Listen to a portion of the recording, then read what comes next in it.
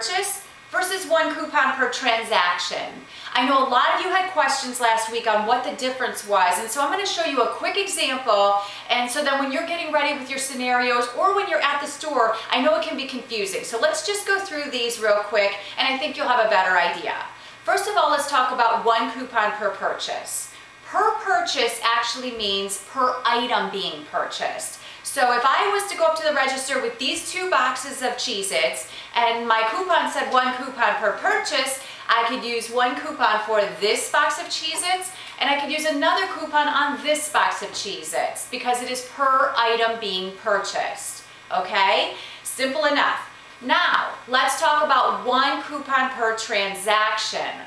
Per transaction actually means per time through the register.